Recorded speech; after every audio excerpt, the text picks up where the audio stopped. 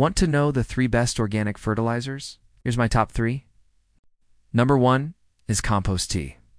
Think of this as a probiotic smoothie for your plants.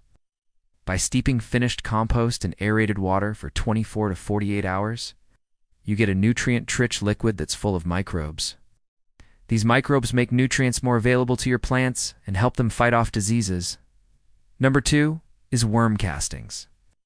Worms create nutrient-dense castings that are full of beneficial microbes. Mix them into your potting soil or sprinkle them around your crops.